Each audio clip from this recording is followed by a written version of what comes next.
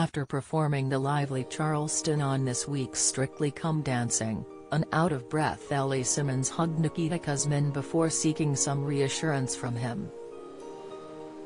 The Paralympian was caught asking him, "Was that okay?" before the judges' feedback on the BBC competition.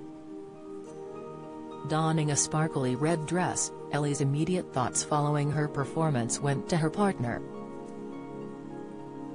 After finishing the dance, they shared a lengthy hug.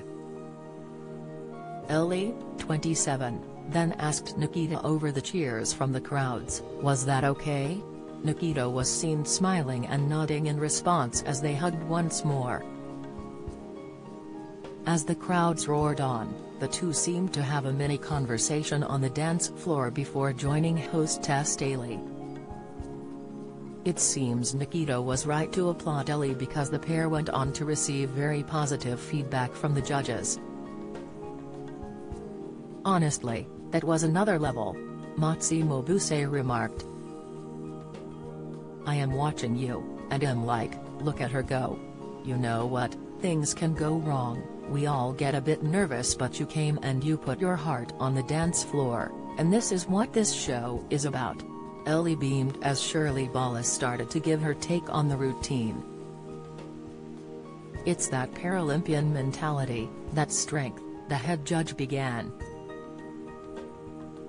"You are not going to give up, no matter what. You didn't miss a beat. It had the wow factor, you trusted your partner. That and lift there. You live for that sort of reaction," Strictly's former professional-turned-judge commented. "That is what you do it for that. It was absolutely incredible.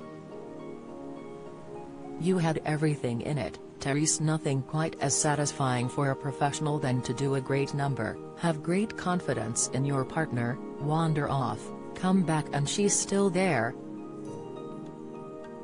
I have to tell you, that's rarely happened to me. They wander off. I don't want to wander off." Ellie laughed in response. Finally, Craig Revel Horwood stated he'd like to see more detail, and picked up on a stumble, but concluded the performance was incredible. The couple received a score of 33, which they cheered over joyfully. "We got over the 30 mark," Nikita rejoiced as Ellie danced in celebration. Strictly Come Dancing continues for the results show on Sunday at 6:30 p.m.